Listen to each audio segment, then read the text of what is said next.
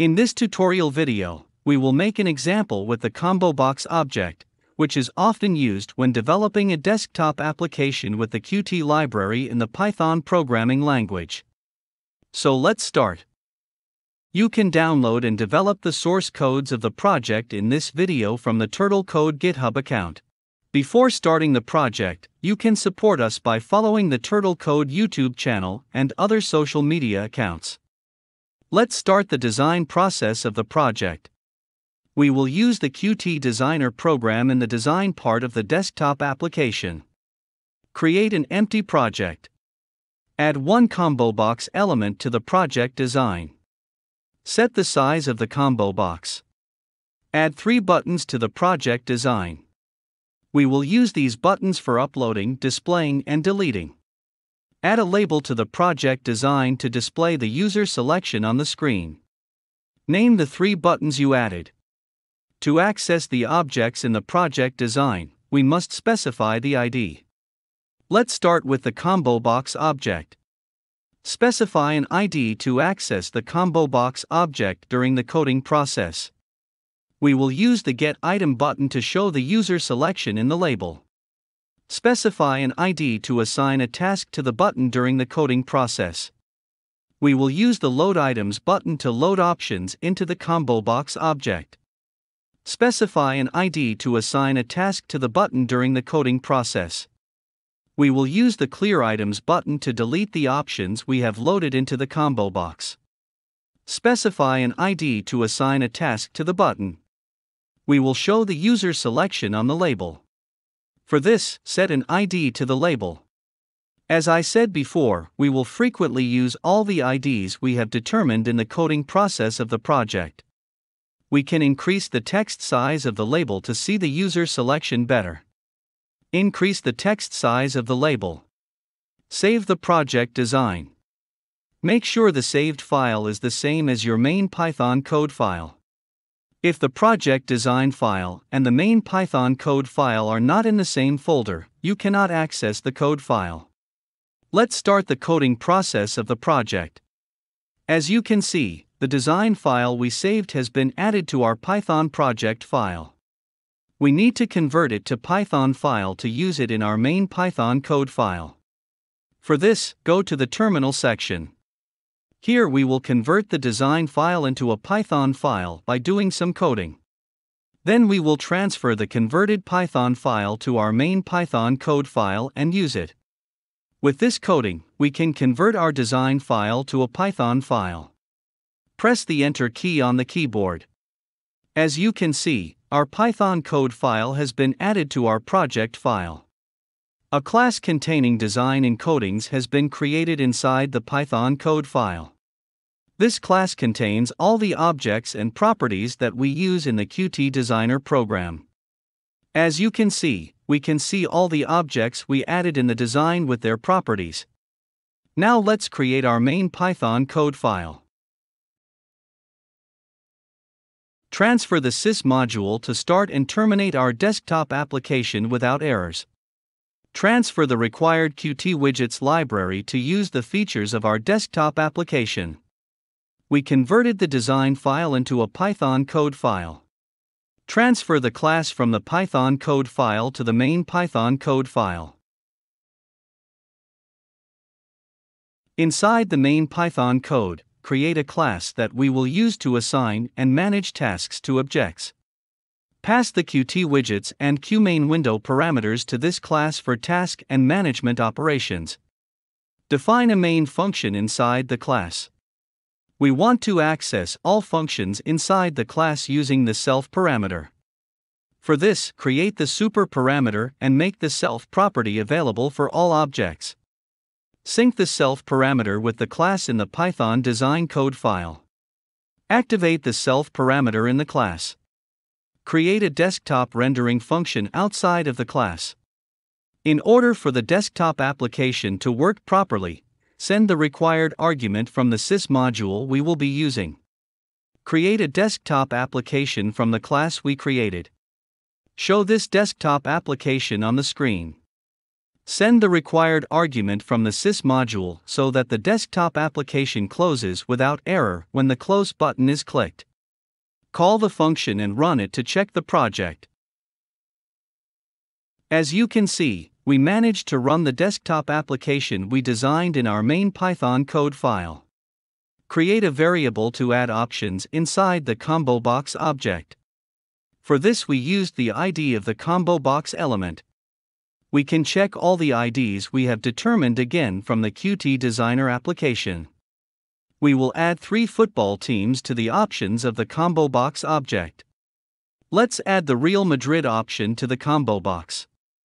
Add the teams Barcelona and Liverpool to the Combobox. Run the project and test it. As you can see, the options have been added to the Combobox. We can use the connect method to see the index numbers and texts of the options we selected from the Combobox item. We need to define a function with the connect method.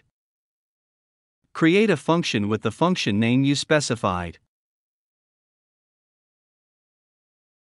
Ask for the index parameter to the function. Show this index parameter in the console with the print command. Run the project and test it. As you can see, we can see the index number of the selected option on the console. Now let's see the text instead of the index number of the selected option using the connect method. For this, specify a function name with the connect method. Create a function with the function name you specified. Ask for the text parameter to the function. Show this text parameter in the console with the print command. Run the project and test it. As you can see, we can see the index number and text of the selected option in the console. We understood how the codes work. Now let's do a different application. Delete codes for new application.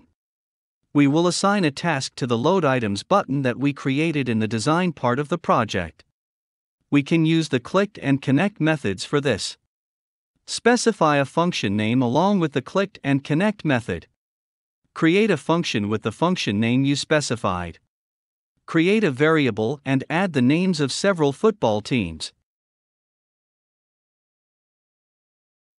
Add the variable we created using the Combobox element's ID to the Combobox element. Thanks to this function, when we press the Load Items button, the newly created football teams will be added to the Combobox item. Run the project and test it. As you can see, there are 3 football team options in the Combobox item. Press the Load Items button and add the names of other football clubs to the Combobox. As you can see, the names of other football clubs have been added to the Combobox. Let's add the first football teams we added to the variable. Now we can delete the football team names that we added at the beginning of the project. Run the project and test it. As you can see, there is no option in the Combobox when the desktop application starts. When the user clicks the Load Items button, football team names are added to the Combobox item. Now let's assign the Clear Items button the task of deleting the options in the Combobox item using the clicked and connect methods. For this, specify a function name along with the clicked and connect method. Create a function using the function name you specified. We have to use the Combobox ID to clear the options in the Combobox. We can delete the names of football teams in the Combobox item with the clear method using the Combobox ID. Run the project and test it. There is no option in the Combobox when the desktop app starts. Click the Load Items button and add the options to the Combobox object. As you can see, the options have been added to the Combobox.